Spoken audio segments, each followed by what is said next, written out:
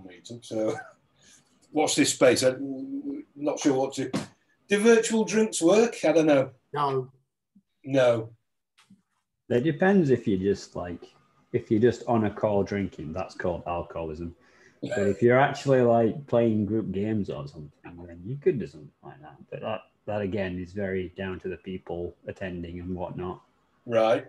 Okay. Well, let's just put our heads together about what to do from next month then. So anyway, as we were talking about earlier on, we've got core updates, 2020-012, remote code execution. And I think this is Drupal 7, Drupal 8, and Drupal 9.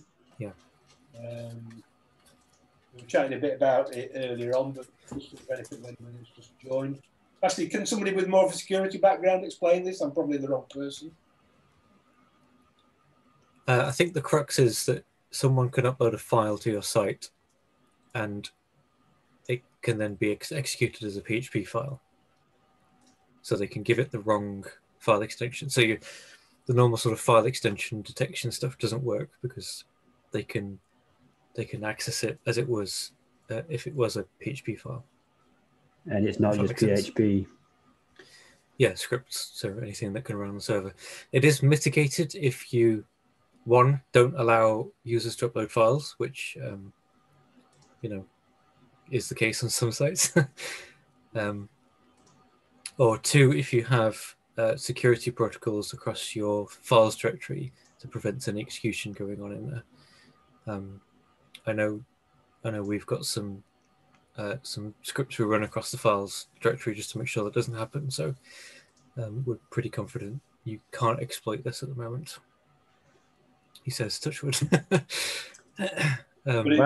But that said, get your sites updated because there's a potential risk there. Flagged up as critical, isn't it? Yeah. So we need never assume it's all correct until you get it patched. Yeah, because I think the assumption is that it will be a PHP exploit, whereas this could actually be something else. So I actually doubt whether a lot of servers are actually protected against this.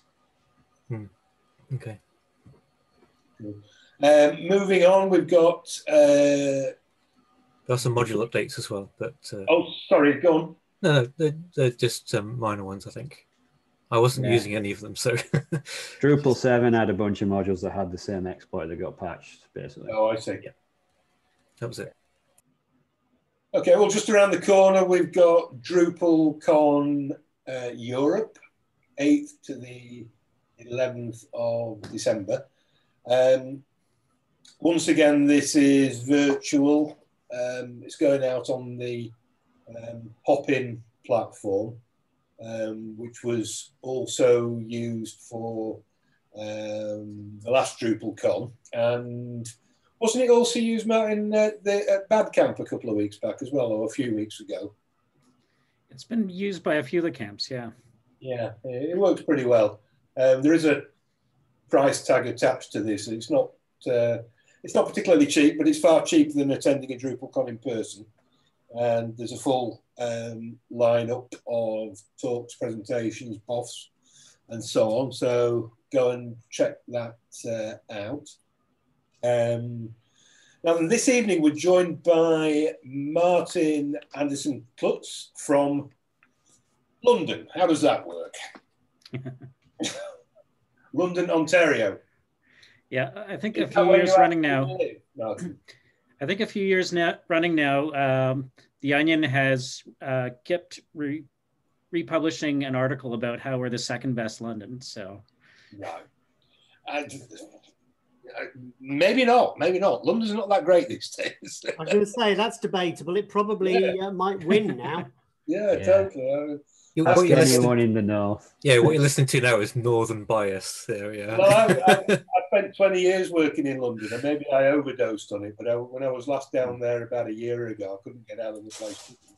I've spent most of my life down south, so I'm technically a southerner. Sorry. Honorary northerner if you're at Drupal Yorkshire, so that's okay. So anyway, welcome, Martin. Now, Martin's the maintainer of the Smart Date module, and I was just sort of working out just doing a little bit of research earlier on for my introduction. So I just looked mine up on LinkedIn and realised that we had a mutual connection of Pat Gilbert. Now, I don't know if anybody remembers Pat, but Pat dropped in to one of our Drupal Yorkshire meetups in Leeds 2 or 3 years ago when we were at the ODI building. And this is GP. Pat here on the right-hand side. That was one of those beer and pizza evenings, and I think I was doing a talk that night about doing DevOps on a budget. You still working with Pat there at where is it you're at? Digital. I can't even say this. Digital. Digital Echidna, exactly. Yeah. Like Digital Porcupine or something. Exactly. Yep. So the story is that the owner's brother-in-law was from Australia, and so they sat down to try and think up a business name, and I suspect that the availability of domain names was maybe at least partially a factor as well. But yeah, they went with Echidna, and that's what it's been for 14 years now. And well, it looks like you've got quite a big team there. Looking at the staff page earlier on, how many are you all together? So officially Digital Echidna is, I want to say around 70, 75 people. But we're actually in the process of merging with another local company called Northern Commerce, which is also around 70, 75 people. So the combined company is going to be, you know, somewhere in the neighborhood of 140 to 150 people, bringing together a strong Drupal skill set on the Echidna side, and then more of an e-commerce, sort of, you know, Magento, BigCommerce, and a few other platforms on the other side. So it's going to be pretty interesting in 2021 to see how those skill sets come together. Interesting. And what kind of organizations are you dealing with as clients there most of the time? So, you know, probably pretty common for the Drupal space. We do a lot of higher ed, quite a bit of government and nonprofits. We've been doing quite a bit of work with sort of healthcare related. So in some cases, they might be, you know, government and related organizations, a few hospitals, a few other things. So those are probably our biggest verticals, but definitely being primarily focused on Drupal has also gotten us into some other things that fall outside of those verticals. Lately, I've been doing a fair bit of work on some smaller municipal sites locally. And one of the things that's been interesting about that has been trying to develop multiple sites out of a single template. So there was a little bit of discussion earlier about that. We've been trying an approach of actually having not multi-site, but actually forking the repo within Git. And then that way, by maintaining the fork structure, you can push commits from your template out to the duplicated sites, the forked sites, but maintain any overrides so that, you know, you can preserve any theme changes and some of those kinds of things. And so far, that's been working pretty well. Cool. All right. Well, thanks for that. So without further ado, if we hand the screen over to you, Martin, and tonight you're going to tell us about the Smart Date module of which you're a maintainer. And I think from when we were chatting on Slack earlier on, you're happy to invite and welcome questions as you're talking along. And sure. So please tell us all about it. All right. I think I need you to stop sharing your screen before I can share mine. Got it. Sorry. That's okay. Okay.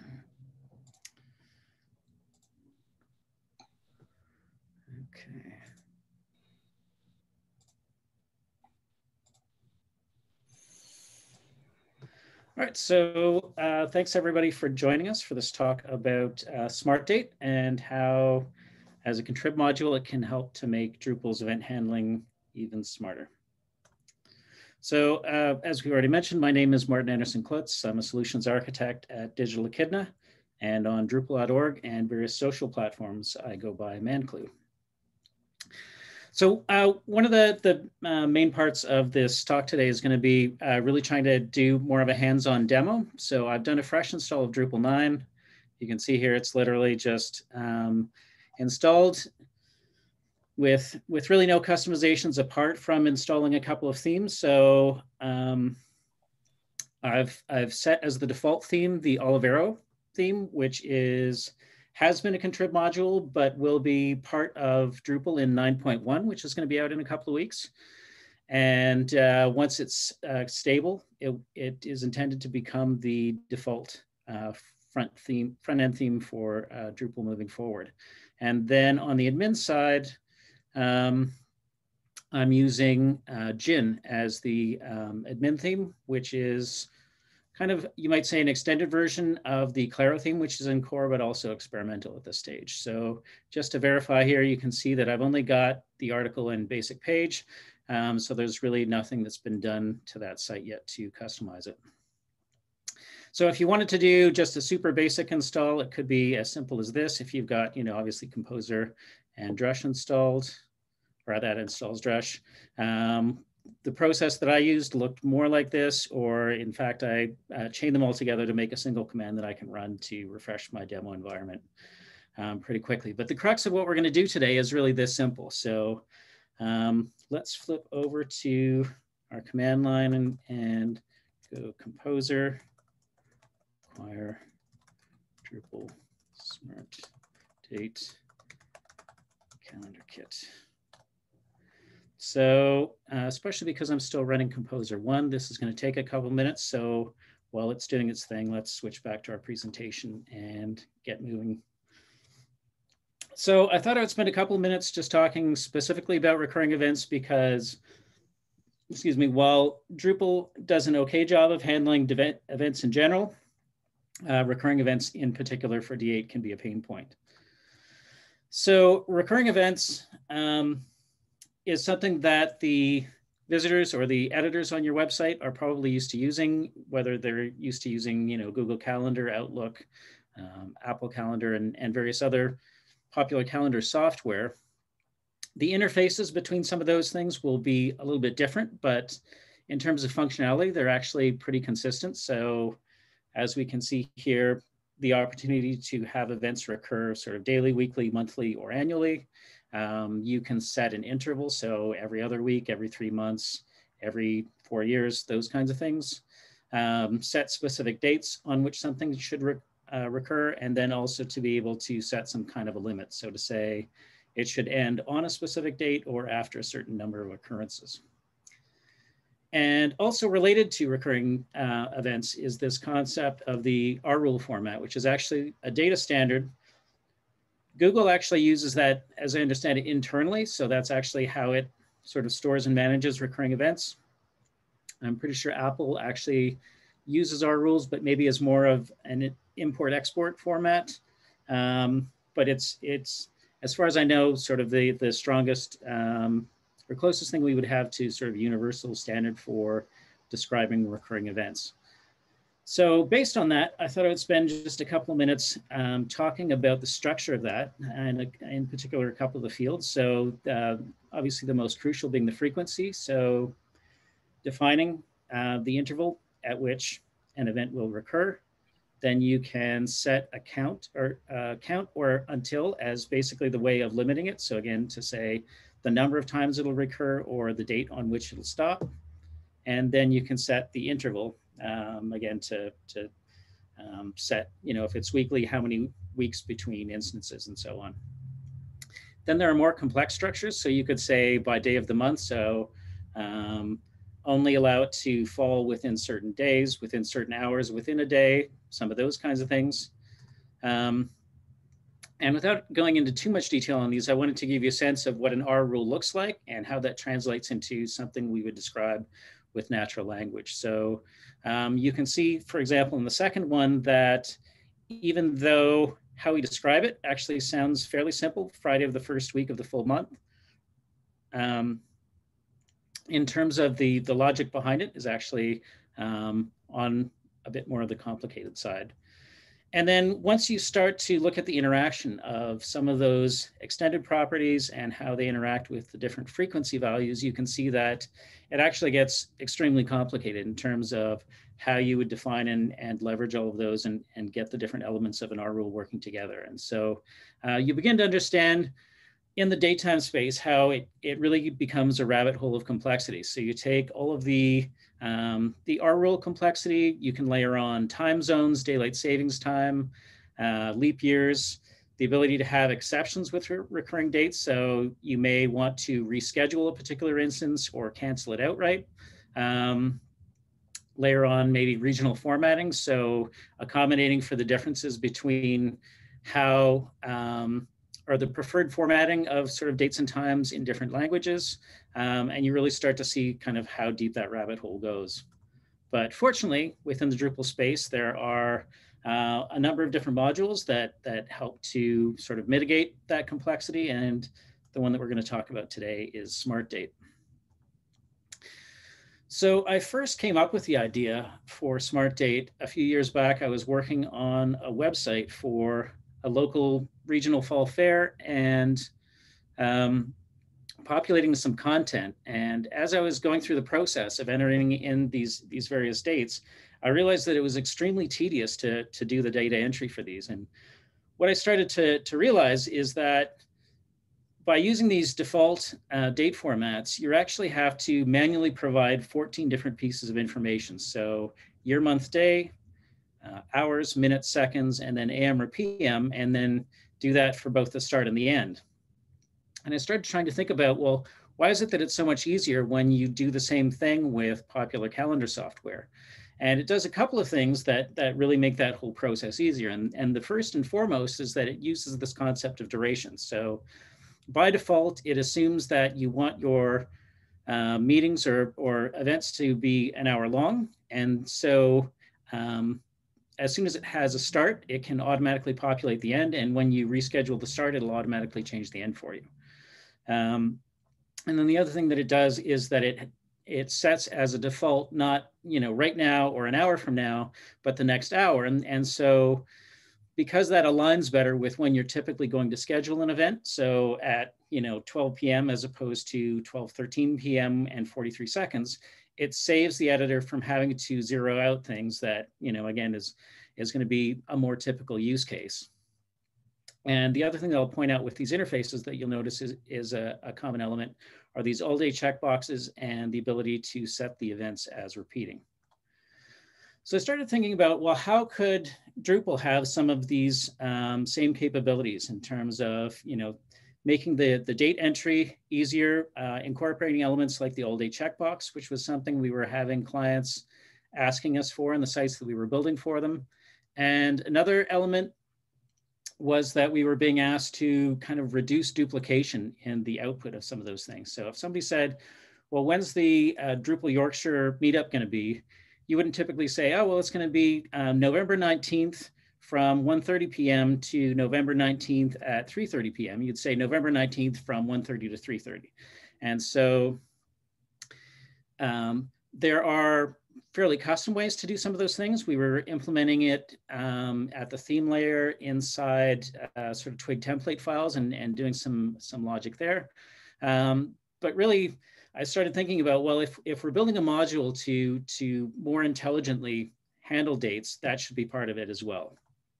And then the last piece was really around the same time I was getting a website ready to launch, and I was doing a crawl of it to see if there were particular pages with performance issues. And I was surprised to find that the page that by far had the biggest performance issue was an events archive page, which for a site about to launch basically had almost no data in it. And so I did some debugging in views, and I realized that the query that was being constructed for that view was pretty heinous in terms of the computation that the database was having to do on every row just to be able to make a comparison with sort of the current time. And so I did some research, realized that in Drupal 8, the core date fields actually store dates and times as strings. And so that's why it has to do all of this conversion to be able to make some of those logical comparisons. And so I decided that there was a really good use case for a module here to really deliver on those sort of three key elements of the editor experience, making dates easy to manage, the performance aspect of being able to effectively manage dynamic information for dates and times in a way that's really performant, and then also sort of the formatting so that visitors to the site can see and ingest that data information in a way that's very intuitive. So in terms of the overall approach for the module, really tried to leverage Drupal core as much as possible. So Drupal does have a date range field that includes an HTML5 datetime picker. And so tried to really extend and build off of that as opposed to starting from scratch. And as well, Drupal core uses timestamps in a variety of places. So things like a node creation date, when a node was last updated, when a user last logged into the website, are all things that Drupal by default stores as timestamps. And in fact, some of the formatting functions that Drupal has natively actually convert dates from sort of a datetime object into a timestamp before they're formatted. And so there's lots of functionality already in Drupal to manage timestamps, and being able to then store those in an integer field makes them, again, a lot more performant for the kinds of comparison that a view might need to do. And so decided to use timestamps as a way to really deliver on particularly the performance aspect of that. For handling recurring dates, really wanted to try and take a very practical approach in terms of how can we implement recurring dates in a way that's going to make it easy for site builders to include those in their views. And so tried to make the instances as the sort of the bits of the data that are directly associated with a node, and then abstract off the sort of the higher level logic around the recurring values and so on. And we'll talk a little bit later about how that sort of helps you as a site builder. Also wanted to make sure we had the ability to override specific instances of recurring rules. So again, either reschedule or cancel. And then also provide some special formatting for recurring dates. So if you were scheduling a weekly meeting that is going to go on for the next 4 years, you wouldn't want your users to come to that page and see 200 weekly meetings listed there. There's only a small subset of those that are really going to be useful to them in sort of the here and now. And so tried to provide a formatter that you can configure to provide sort of more meaningful, narrowed down subsets of that overall set of data. Calendar integration is something, again, that was asked about early on after SmartDate had originally launched. I think it might have even been Paul who originally suggested using full calendar view as the module for integration. And at first it required a patch to full calendar view to be able to get the two modules working together. But then the maintainer of full calendar view was able to implement kind of a plugin system so that SmartDate can instantiate a class, and now the two things work together without any sort of patching necessary. So that gives SmartDate not only drag and drop support, but you can sort of double click to add events. You can reschedule by dragging in, and we'll see more of this as we get into the demo. But also because of the approach that we took for recurring dates, the calendar can easily display either one-time events or recurring events or a mixture of the two without any problems. And then the other piece that we layered on was this concept of starter kits. So using SmartDate is, I've tried to make it so that it's easy to use, and always trying to balance that balancing act of sort of complexity on the one hand and power on the other hand. And so I started thinking about a way to provide some things that were sort of pre-configured, so someone who wanted to try it out wouldn't have to sort of necessarily navigate a lot of the sort of more complicated bits deep down in the various ways that SmartDate can be configured, but really get up and running with a set of what I would consider best practices. And so I developed these smarter kits as a way to either let you try it out the module, or potentially if you're building a site where you need an event system, potentially with a calendar integrated, it can get you a good part of the way there in just a couple of minutes. And we'll again see that in our demo as we go through.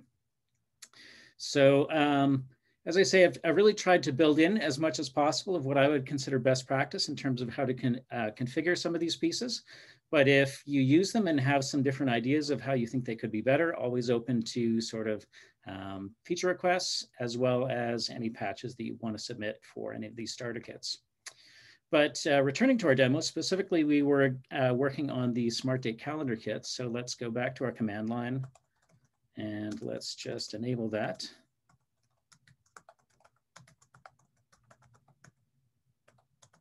So before I move into the demo here, while that's installing, are there any questions, any things people want to make sure we cover as we move through? All right, I think that sounds like we're good. So now if we come back here and refresh the page, we can see now that when we go to add content, we can add an event here.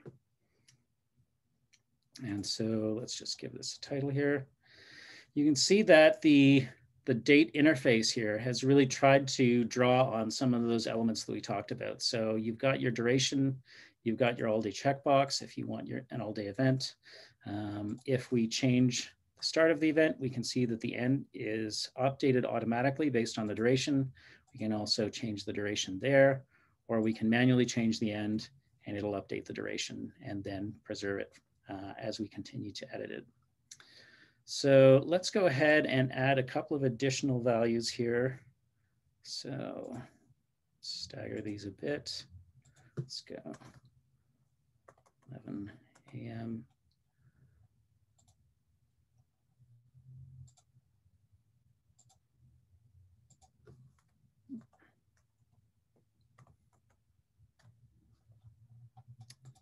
Let's make an all-day event that spans a couple of days. And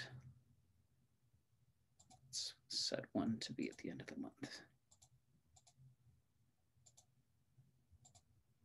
So now when we save those, again, you can see some of the output deduplication that we've talked about. So for an event that's within a day, it'll only show the date once and then the time range. If that is in sort of a single part of the day, so AM or PM, it'll only show the day part once, but will output it when necessary. And then you can see if the event actually crosses over the date, then it'll actually put that in there. There's an optional and configurable output of what it'll, like a token that'll output for an all-day event. It will deduplicate these, but it is more challenging to do that in, again, sort of a natural language way when the day part is in there. So let's go ahead and update our configuration to something that's going to illustrate it a little better. So let's manage our display. And if we go in, Smart Date has its own formats. So they're similar to core date and time formats, but they're more granular, and we'll get to that in a second. But as a quick illustration, let's just switch that to compact view and save that. Now when we switch back, you can see much more easily the how it will, again, reduce the time range. If the date range is within a month, it'll only show the month once. If it crosses over into another month, it'll show the date in both, but the year only once. And then obviously if this was to go December 31st to January 1st, then you'd see, you know, month, day, year for both the start and the end. So I think at that point, actually, maybe that's a good segue to actually look at the formats here.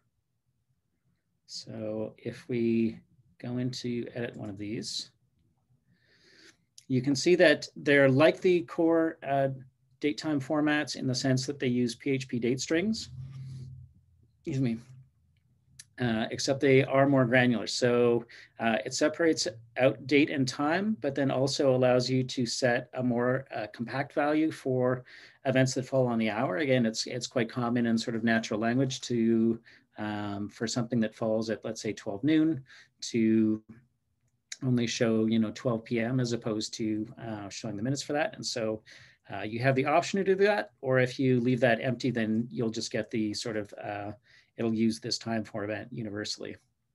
Again, the all day label is something you can choose to use or not. You can easily customize the separator between, or sort of for the range, as well as what to use to sort of join the date and time together, and even which of those two should come first. And again, all of these are translatable because of the fact that there are sort of different standards for different languages. And so you can define a format and then translate it to make sure that, for example, in German, where they prefer to have the date first, that it always appears that way, even though in other languages it may be the opposite.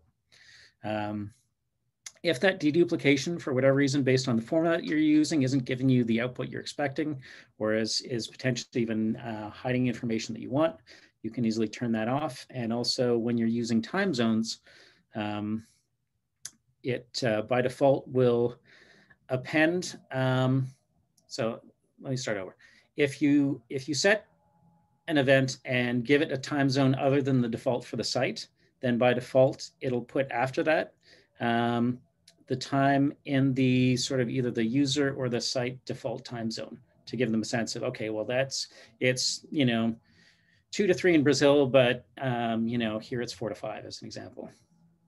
But if that's not what you want, then again, that's something you can easily turn off.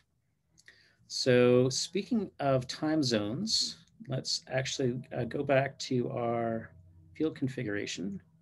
Here we go, event, manage form display. If we wanted to be able to assign time zones to the fields, the capability is sort of built into SmartDate, but it's hidden until it's really needed to, again, try and make the overall experience as intuitive and easy to use as possible. So you just have to update your widget to say date and time range with time zone. And then another feature here is that if you leave this empty, it'll provide this sort of or inclusive list of all of the available time zones to your users when they go to specify a time zone.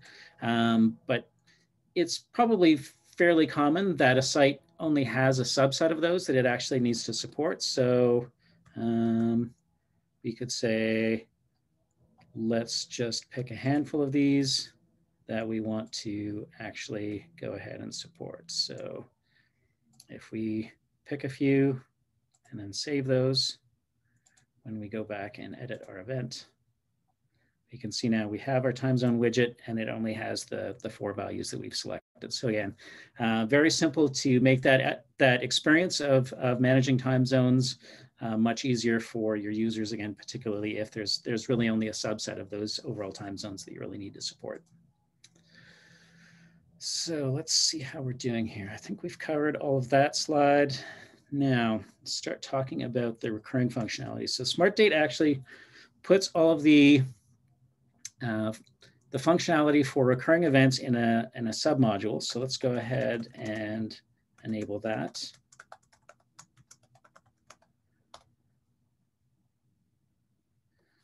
That's good.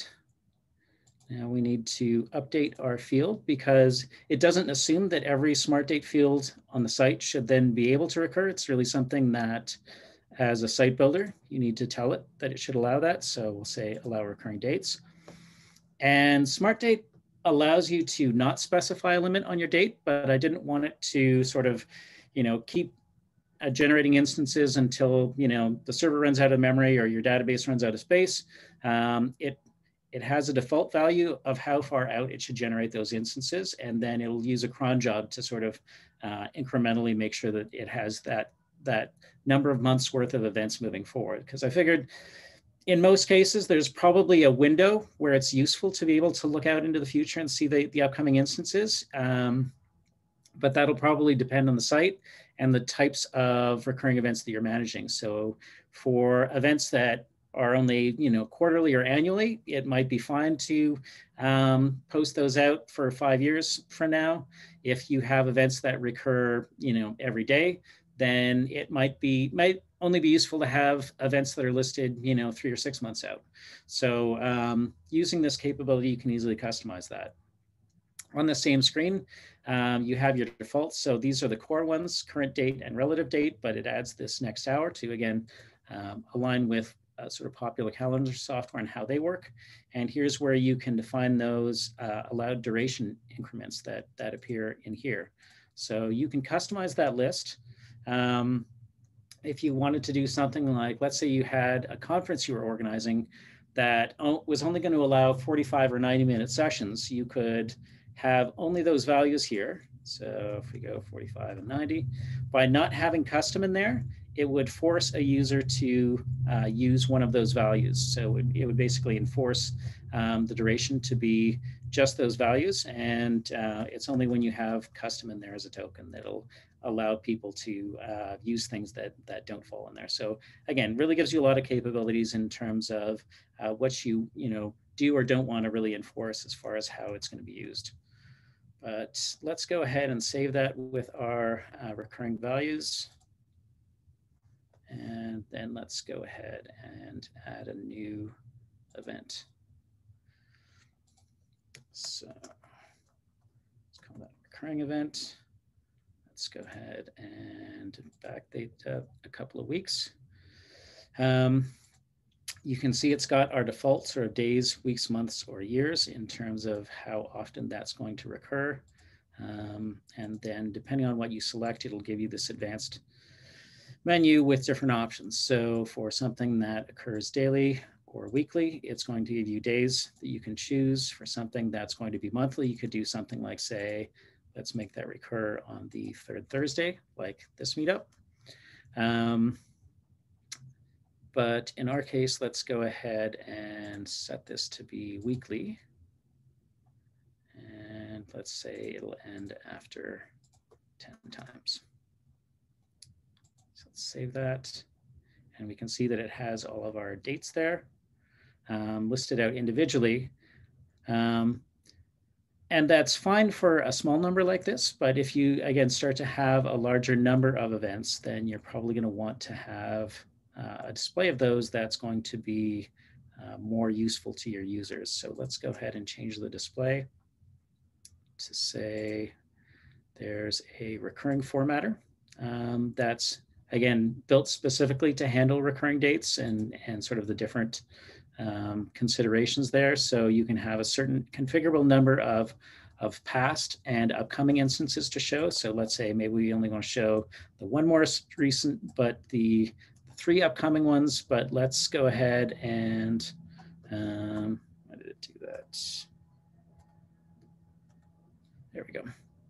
Let's show the next instance separately. So probably the most useful bit of information to someone looking at that piece of, or the node for that event is probably going to be which is the next one. So we can say, let's separate that one out in addition to some of the other configuration pieces. So if we go ahead and save that, and here we go. So you can see the next one is going to be based on our schedule, November 25th. The previous one was yesterday, and then the next 2 in December. I'll also point out that one of the more recent features in Smart Date is the ability to also configure those frequency values. So where I had originally built it to only handle sort of daily, weekly, monthly, or annually, again, to align with popular calendar software, there was discussion around some use cases, particularly for things like an appointment calendar and so on, to be able to have events that could recur hourly or by minutes. And so if we update that and save those, and Zoom is always in the way. There we go. If we go to edit, now we can see those other values. And so when you set things to recur by minutes, it sort of assumes that you want these things to recur consecutively. So if we change this to be every 30 minutes, you can see that it repeats every 30 minutes. In this case, we could change it to be manually every 15 minutes. And then now in the advanced menu, we have some options in terms of potentially restricting when within the day that event can occur. So we could say, let's make that recur every 15 minutes between 9 a.m. and 12. If you wanted to, you could also do things like say, well, maybe we want it every 15 minutes, but on the 30-minute mark, we want to omit those. So you could say only when it falls on 0, 15, or 45. And you can see you could actually kind of quickly model out some relatively complex sort of logic in terms of when those different events are going to be recurring. But let's go ahead and leave our weekly event for now. And then the next piece that I want to show is the events calendar. So if we go down, we can see that again, the Smart Date Calendar Kit installed all of this for us. It's sort of pre-configured. I like to do things like on my content views have a button that an editor can use to sort of quickly add an event. So that's there. If you wanted, you could configure that to open up in a sidebar or a modal pretty easily in the view configuration. You can see that the events that we've put in here are already listed for us. And if we wanted to, we could do things like say, well, on the 25th, when that occurs, we actually need that one to be on Thursday. So it's going to come up and ask us to confirm. If you don't want these confirmations, again, you can easily configure that away. But in our case, let's go ahead and say that's okay. Even within the date, if you wanted to, you could drag and drop those to reschedule the time or even the duration. So some fairly good capabilities there. Again, so we're on November 26th.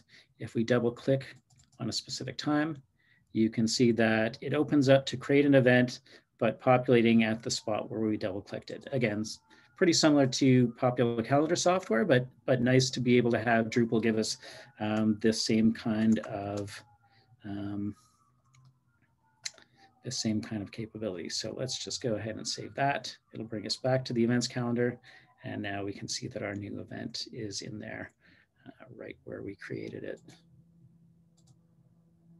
So how are we doing for time here? I think we're doing pretty great. All right, so wanted to talk a little bit about some of the other modules in the Drupal kind of date time space and kind of how they compare and maybe some use cases where you might want to use different modules. So certainly for recurring dates, if you had used them in Drupal 7, likely you use this date recur module. At its core, it's really a text area that will store an R rule and then sort of generate the instances from there. The date recur module natively doesn't have a UI, but it has companion modules that can actually give you some, I think more than one choice for which UI you want to use. And again, because it started as an R rule field, that's really the piece that's directly associated with the node. And therefore, when you want to list the instances of your recurring rule, you actually need to create a relationship. And so it's more complex from a site building standpoint, as well as the fact that then mixing date recur based recurring instances with non-recurring dates can be more complicated. And then finally, for integrating date recur with calendars, often that requires patches. I believe the calendar module has it, but it's also in kind of a beta state, as I recall. So we've already talked about Smart Date, really designed to be as easy to use as possible, and particularly by leveraging sort of UI conventions that editors would be used to from other popular calendar applications. Tried to make the recurring dates not only easy to use, but easy to sort of site build with, and to give you that calendar integration out of the box. There's another module called Recurring Events. Really built, I would say, to some degree with registration in mind. It's unlike Smart Date or Date Recur. It's not a field that you would add on to a node or another type of entity.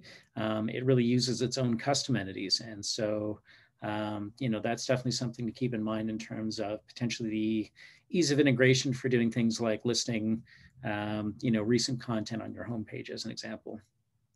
As I understand it, the UI for it is sort of deliberately unstyled. So the idea being, you know, you as kind of a site builder, a themer, have the flexibility to sort of mold it into exactly what you want.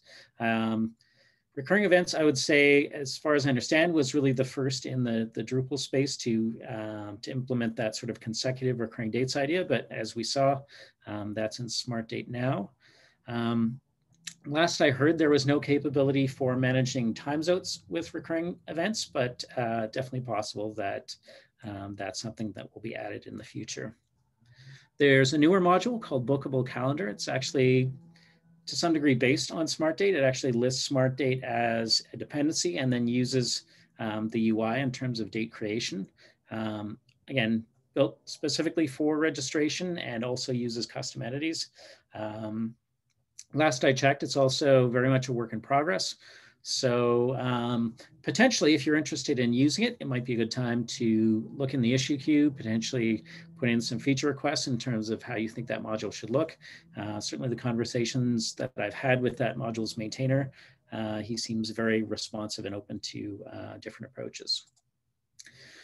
Sort of visually compare how these different modules work. Again, the key difference between Smart Date and the recurring date field being which set of data is more directly associated with the node, and really tried to have Smart Date manage that data in a way that makes it as easy as possible for site builders. For recurring events, there's no association with nodes at all, but the flip side of that is that you get the registration piece. And again, Bookable Calendar, fairly similar from an architectural standpoint. And since registration really is sort of a key consideration in terms of potentially which module you want to go with, I also thought it would be worth talking to some degree around different approaches to registration itself. So does the registration strictly need to be in Drupal? So, you know, this Drupal users group, as well as ours in London and a few other places, use Meetup instead of Drupal as the actual registration mechanism. Other sort of camps and conferences will use Eventbrite or various other sort of purpose-built registration applications. And so that's definitely a perfectly valid way to solve the need for registration for your events.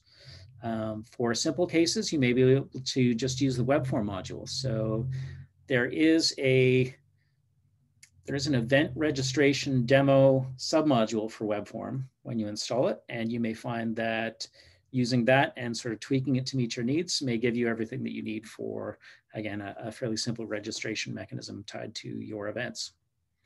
For more complex use cases, and particularly if you do decide that the registration absolutely has to be within Drupal, you can look at the ones that we've talked about, so recurring events or the Bookable Calendar modules. But the most robust modules, for whatever reason, seem to like three-letter acronyms. So you've got Bookable Entities Everywhere and Events Registration, which I'm not sure why it's RNG, but it is, as well as the Booking and Availability Management Tools module. I don't personally have a lot of experience with either of those three, but if anybody, you know, present has some experience with those and wants to talk, you know, at the end about those, then definitely interested in hearing any firsthand experience. So to sum things up, Smart Date was really built to address those core problems of the editor experience and making that sort of intuitive and aligned with popular calendar software, from a site speed performance to make sure that we're storing and working with dates in a way that's going to give our websites good performance, and then making the output of those, you know, sort of aligned with the expectations of users even in different languages. And then along the way, tried to identify wherever possible how we could make life easy for site builders. So drop-in functionality for recurring dates, interactive calendars, and time zone handling. And so with that, I will open it up for questions or comments.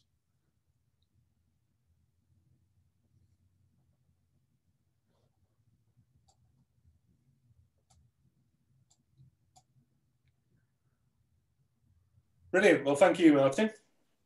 Right. One of the best. Thank you, Martin. Yes, thank you. Certainly the online version, that's for sure. Right. I've got a few questions. Okay. So that there was a module called Partial Date for Drupal 7, which did some fuzzy date stuff. I just thought I'd mention it because there might be some stuff in there that that you might find useful for ideas. So I don't know if kind of exactly what it did, but you could choose parts of dates where you were missing elements of it. So that was quite a cool module that I used to use, but it never got ported. So I haven't touched that for 5+ years.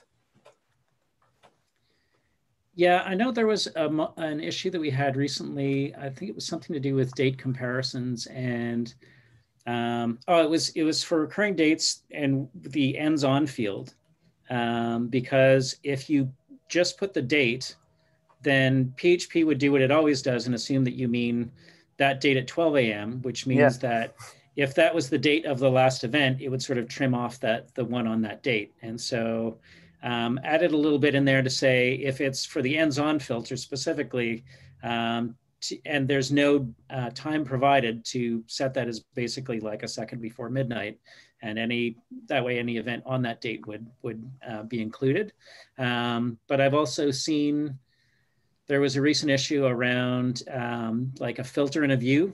That was the same kind of an idea of saying, like, if somebody just puts the date in, don't assume that they mean 12 a.m. because if it's like, up to that date, then they probably want things for that date as well. So yeah, I'll definitely take a look at that. That's a good suggestion. You said you had other questions? So many. Okay. I mean, so it's a really great module. It looks really powerful. You kind of touched on fieldable entities, and I just wondered, is there a roadmap for that? Because if we could kind of assign attended or cancelled or that kind of thing to each instance, that would be very powerful. So is there a roadmap for that kind of going forward?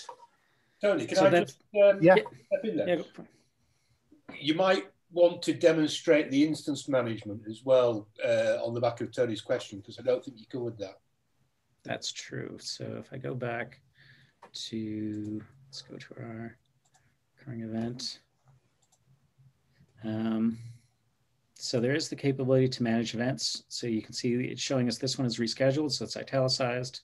We could say, let's cancel that one, remove it, and it'll strike it through. So at a glance, you can sort of scan down and see which ones have been altered and which are still using their defaults.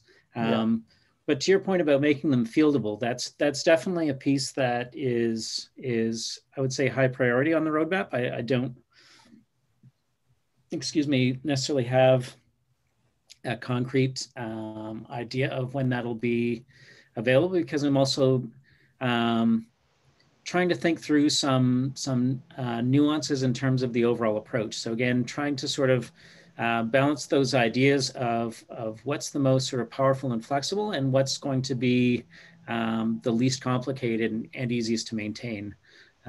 So everything from assuming that these instances should be sort of a completely custom entity that can be fieldable, to saying, is there a way to define a relationship to entities that could be defined elsewhere? So you could say maybe associate them with a node, or associate them with a taxonomy term, or with something completely custom that you build yourself.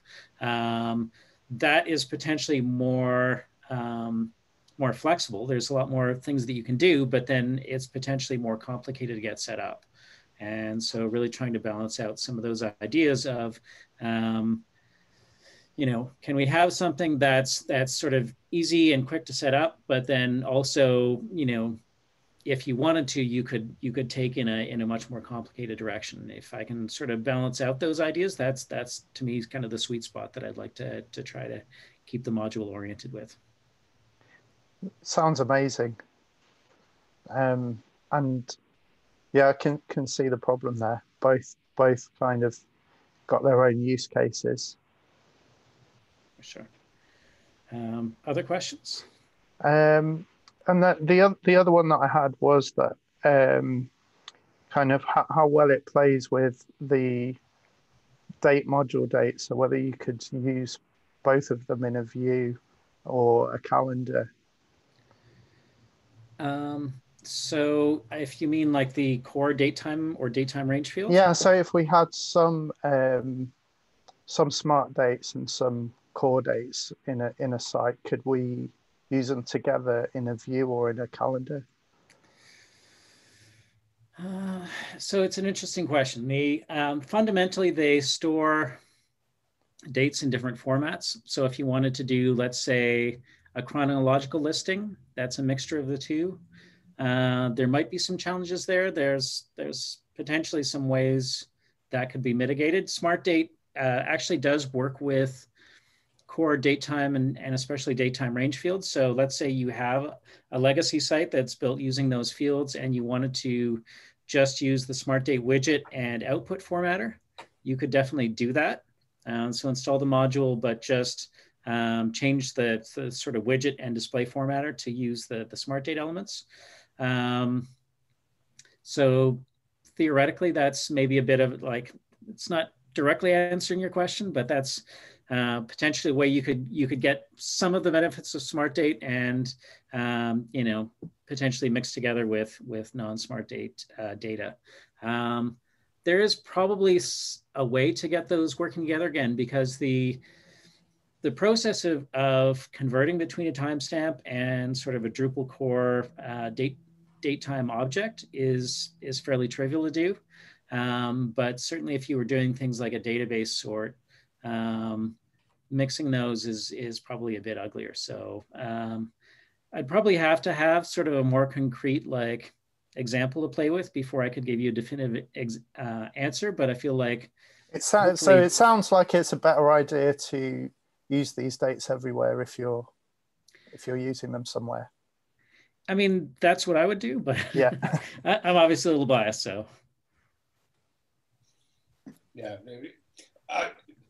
I would drop everything date related and move over to Smart Date. It's just better. So it does have views filter support then, does it? It does. One of the pieces that's still being resolved is having granularity support in the exposed filter. So in the date field for D7, you could say, show me all of the events happening this month. And that was fairly trivial to set up. Yeah. Drupal core still doesn't, there's a longstanding issue to resolve that capability. And I'm optimistic that once that's fixed, again, because we really tried to leverage as much of core as possible, that we'll have that granularity capability for Smart Date.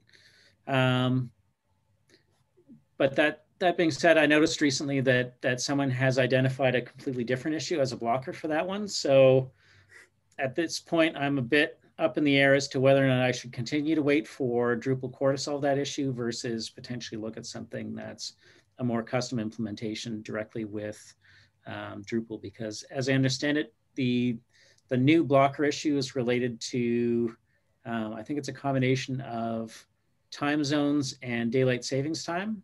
And so because I think it's also therefore related to the fact that core is storing times as strings. And so I'm hopeful that if I did a more custom implementation, but really focusing on the timestamps that Smart Date uses, that it could be easier to implement. So yeah, that's also on my roadmap, but that's, there are existing sort of filters that you can use in views for sure. Yeah, and just following on from that quickly, what about search support? So things like Search API or the Solar servers. Yeah, so I believe that natively Search API should treat them as timestamps the same way that if you were storing, again, your node creation date or your user last logged in date, it would index those as timestamps. It should be able to do the same. If you needed something else, there's probably other ways to do it, but if you run across an issue, by all means, like open a ticket in the issue queue and we can go from there. I think if it's a timestamp in Solar, you can pretty much cut it however you want. So yeah, that's great. Thanks. Cool. No problem.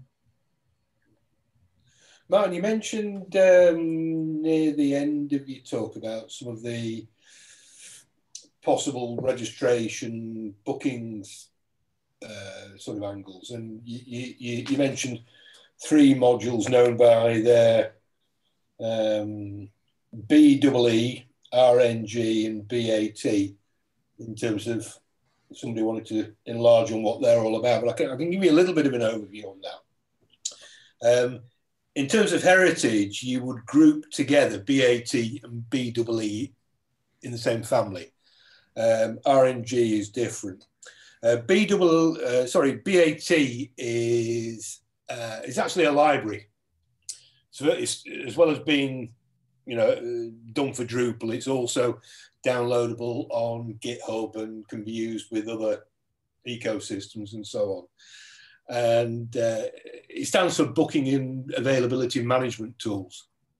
What it does is actually deals with the idea of whether a thing has been booked or not. So we could be talking about hotel rooms, for example.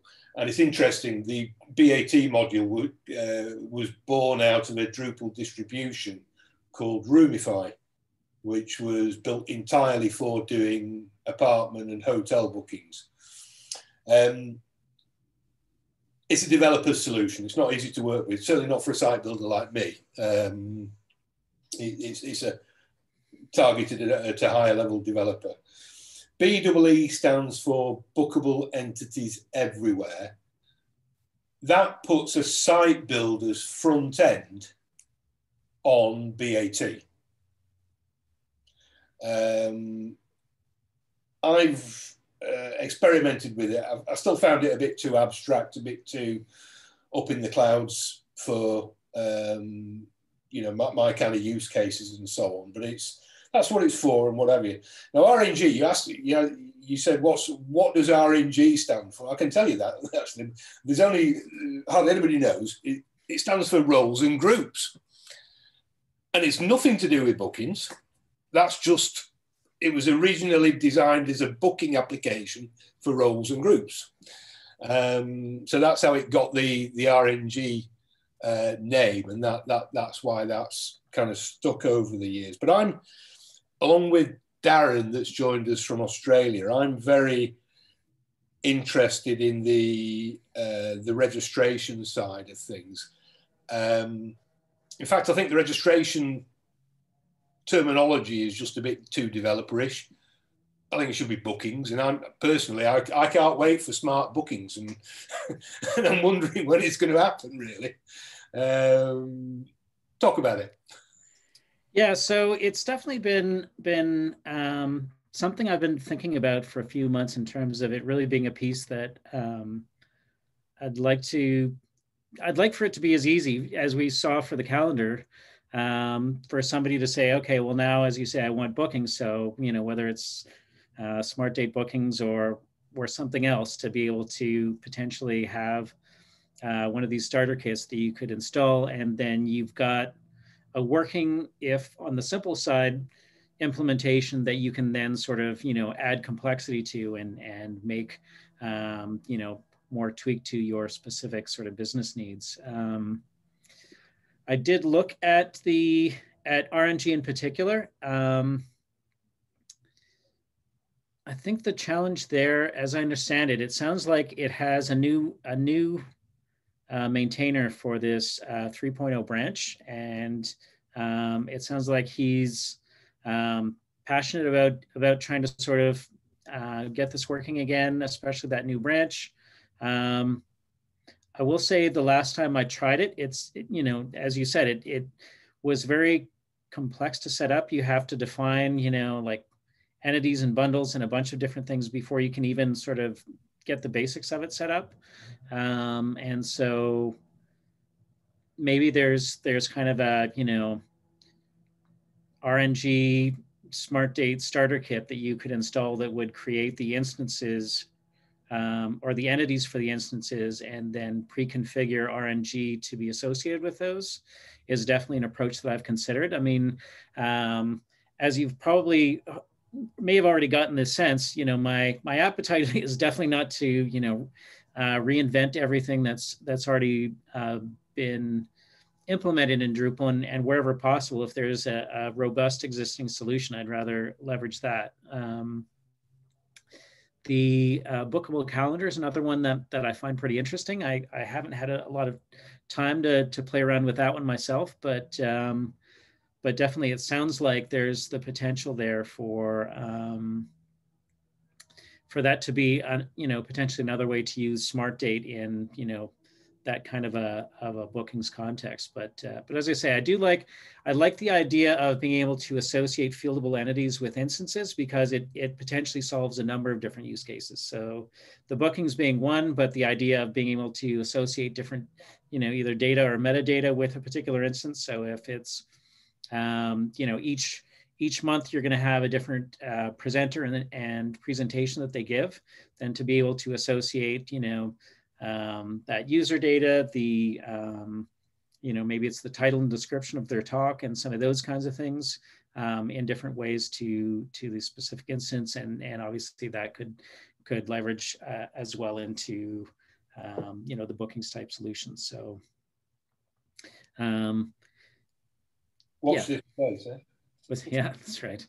So, see, I've often found it easier in the past to sort of create a single sign-on solution between the site and like Ticketsolve or something, than to actually build a booking platform into Drupal.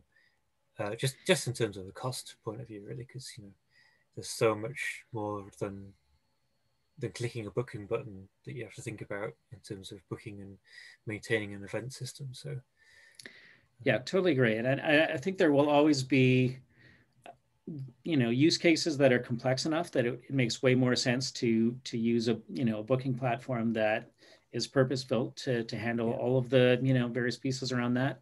But I do think there are times where having something that's limited in functionality but easier to integrate, there's probably a use case for that too. So.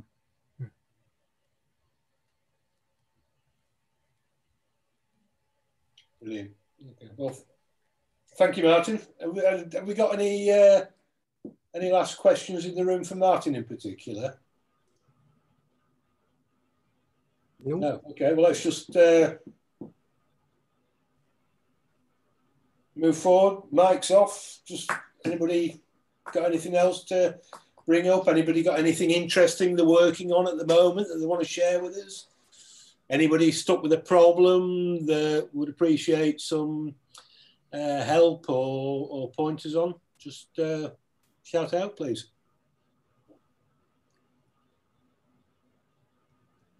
They're all amazing developers. They don't need help. More kind of a case of where do you even start with that question? Well, do you remember a while ago I was talking about hashbang code and the fact that the listing pages were all messed up, like it had different templates coming through? I solved it at the weekend. Finally found out what was going on, and yeah, it's really stupid, but there's a bug in Drupal. So, and I've actually got a patch in to try and solve it as well. So, if you create a feed like a normal RSS feed, but instead of but you use the teaser format to generate the output of that feed. So, in the sort of generating a node as a teaser output inside the feed. If you generate that feed first, the teasers will get rendered in the default template for Drupal, so that when you come to register or render them in your normal template, it'll pick up the cache version of that, which is the old, the default template, and show that instead. If that makes sense. So basically, if you've got an RSS feed and you've got that same kind of problem, then yeah, have a look at your feeds. You might be finding that your template is being cached weirdly. I'll try and find the issue I've got, because it might be interesting for you. I didn't actually solve it in the end. It was somebody else that solved it, but I hadn't been committed to code because there wasn't a test for it. So I ended up just writing the test. But yeah, felt good to solve it. I've got a non-Drupal question, if I can just put it to the room.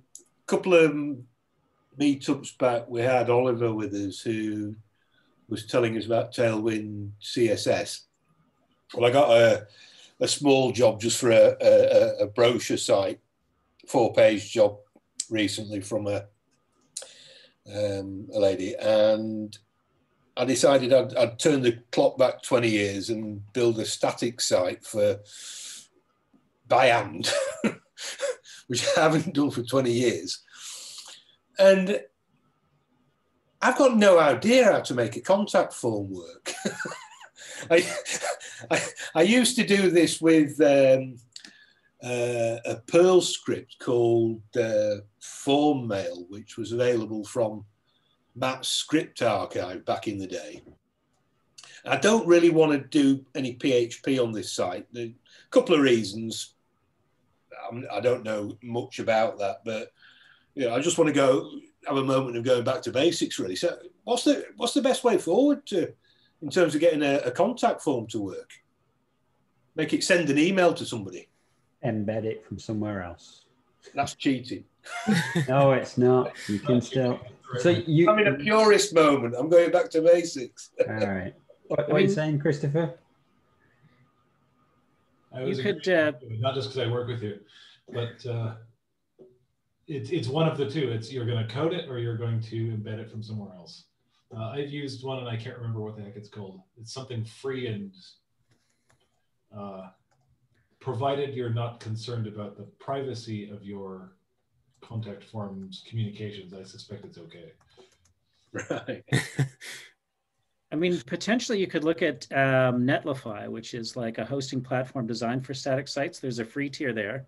I have been thinking about that actually, yeah. Yeah, so they have a forms capability there that if you're hosting the site on Netlify, you can use Netlify forms. There's even they have like a Netlify CMS you can use for headless applications.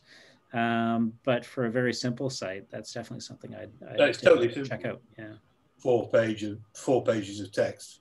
It's, okay, I'd take another look at Netlify then, yeah. Thank you. But you've got your own server, haven't you? Wouldn't you be better off just sticking it on that since you've got it? Sorry, Daniel, what?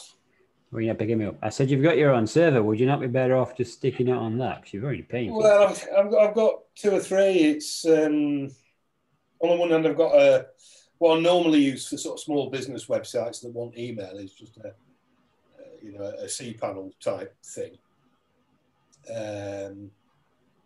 which works well where your client needs email as well. For most of my school clients, they don't need email because that's provided by the authority. So I use sort of cloud hosting for those, which for doing contact forms there, I have to set up something like Mandrill or SendGrid, or the emails just don't arrive. So you could, I believe you can edit and style Google Forms if you wanted to embed one of them, but those are your options. You embed it or you make it yourself. Or you get someone else's code and you pray that you don't get hacked. Well, I mean, doing PHP mail's dead. PHP mail's easy peasy, isn't it? I just want to avoid it, that's all. I wouldn't know. I've not used anything outside of Drupal to send an email in like 5 years. Well, it's 20 years for me. Well, not 20 years for Drupal, but 20 years since I built a static site. Crazy. 20 years. PHP Mailer does seem to be still in active development. Sorry, what's that, Christopher? PHP Mailer does still seem to be in active development on GitHub. Yeah, I think SwiftMail actually pulls it in, doesn't it? PHP Mailer? Or there is a Drupal module that relies on PHP Mailer. There's a few actually, yeah. Commerce, actually, your love of your life, Drupal Commerce. as a dependency on SwiftMailer. Not sure why that's my love of my life. Okay. It's true. Yeah. Tailwind, by the way, very good. Liking it. I'll get on with it. I'm still Yeah, not. you were saying that. Yeah. Still not convinced. I don't know whether I'm convinced yet. I think this brochure site I've been working on, I used a bit of help. I used some external software called PineGrow, which just gives you that sort of half code, half visual type environment, which I think can be helpful. But it's, a nicely styled site, looks good. Yeah, it's this thing of embedding colors into HTML and that kind of thing kind of is counterintuitive to me versus the way that cascading style sheets are set up. Oh, yeah, I mean, it just does away with style sheets. It's, you've got to rethink how you do everything, haven't you? Yeah. But you don't need style sheets with it. That's just a simple fact. You don't. Well, doesn't it install its own style sheets? And you just well, you've got one style sheet which is huge. It's like 5 megabytes or something. You then use your utility classes when you're writing the HTML, and then you stick it through Purge CSS, which eliminates all of the style sheet that you're not using and gives you something quite minimal. So yes, there's one style sheet, but you don't do anything to it. It pre-exists.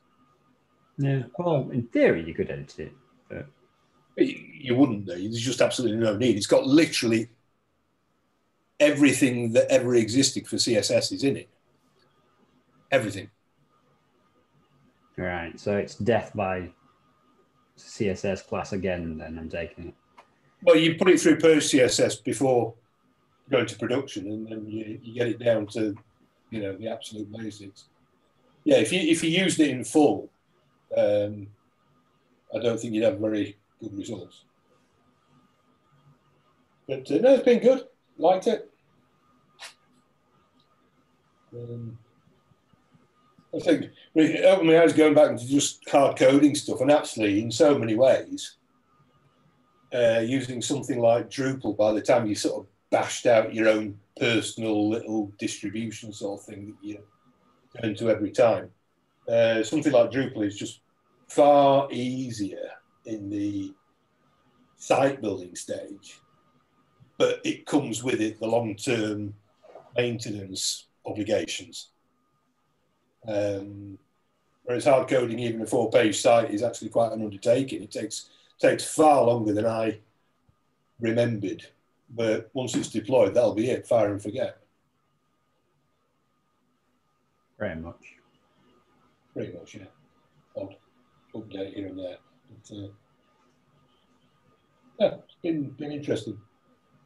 I've just thought of one actually, which is which I'm a bit stuck on, which is whether anybody is successfully importing and exporting crop data.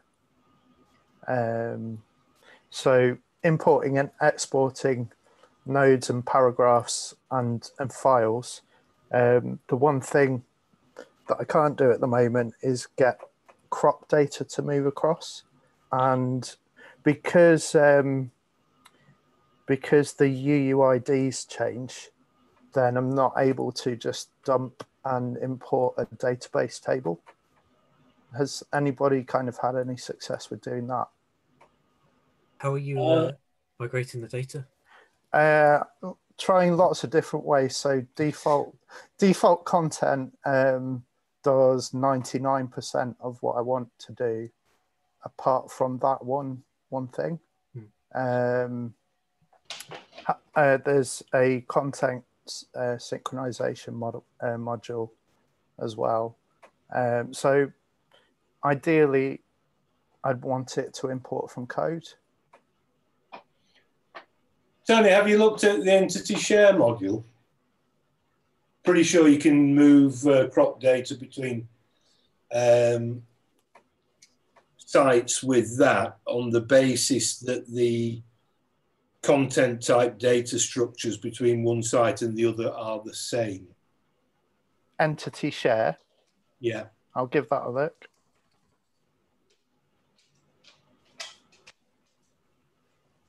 So if you're using default content, then what's your use case here? Is it to deploy some content as code? So several things. So one thing is to have a template site to start from. Yeah. But also to rapidly set up dev sites from a full set of content without having to kind of migrate databases and all that kind of thing.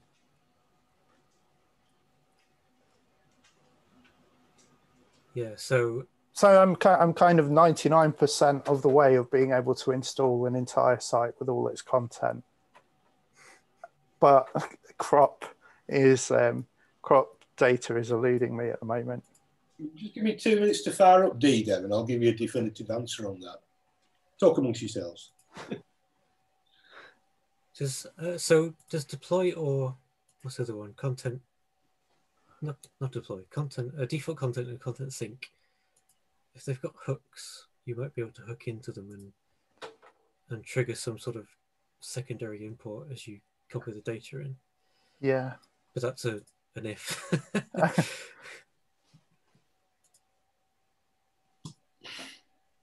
Let's have a look. I've got the module here.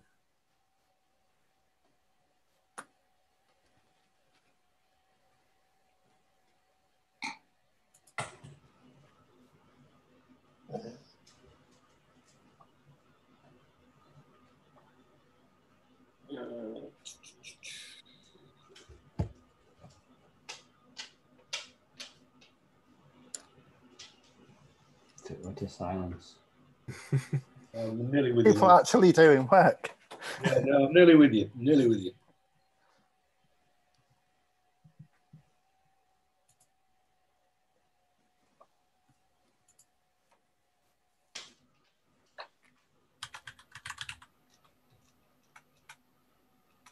Yes, it looks like for default content that it triggers an event. So you might be able to listen to the event dispatcher and sort of trigger it that way. I've never tried it, so Yeah. Can I share screen a minute? Please do. Or do you need permission to do that? No, I can do it. Or I should be able to. Okay, we're there. Right, you seeing out the channel? Yep. Okay, just go to what my use case is here. This would be for a school website where you've got a group of schools that are related to each other. In the UK, that would be something that we call a multi-academy trust or a federation in the case of smaller primary schools, where you might have 3 or 4 schools managed by the same head teacher, and they have a need to share content between sites. Take the example of a policy document, for example, which is common to all the sites in the group. It can be created at one site and then syndicated to the other sites. So that's my particular use case. Now I'm using a module called entity share for that. So if I just look at a piece of content, a regular piece of content,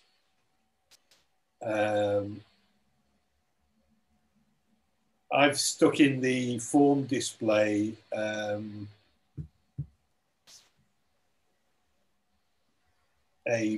Boolean here, which is syndicate with affiliated schools. So that's just a field which then links into, you can link that into views, which content is syndicated and so on. But also it can be picked up by the entity share module. So a related school can then go into content and fetch syndicated content from a parent site, if we use a parent-child type relationship, a hub and spoke relationship. Yeah. Well, it will work one-to-one as well, but I've kept it simple, just with a hub and spoke. Now, for my use case, that's just about bringing content across together with entity relations, whether they're images or taxonomies or related content. But it's called entity share because it allows you to share entities. So if we look at the configuration here for syndicated content, it's got this concept called channels. So on the one hand, your different content types are channels, whether we're talking about basic pages, job vacancies, or menu items, media items, whatever. But then equally, we can create a channel for importing crop data or group data or settings or paragraphs or whatever. So it may not solve your problem, but it's well worth having a play with that. Certainly have a look. If you find that it kind of looks promising, but doesn't do quite what you want it to do, then you might want to look at using it in conjunction with the JSON API extras module, which allows you to perform all sorts of overrides to the shares. So, for example, my situation where I want basic pages to be syndicatable, actually, I don't want images to get syndicated because a school will want to customize the syndicated content with their own images of their own school pupils in their own uniforms. So if I want, I can go in and create an exclusion on this particular entity type to synchronize everything to do with that bundle, except maybe cover images, related media, and in this case, related content as well, but bring everything else over. So it's quite a powerful combo. It's pretty good. Have a look. Yeah, I'll dive into that. Stop sharing. There you go.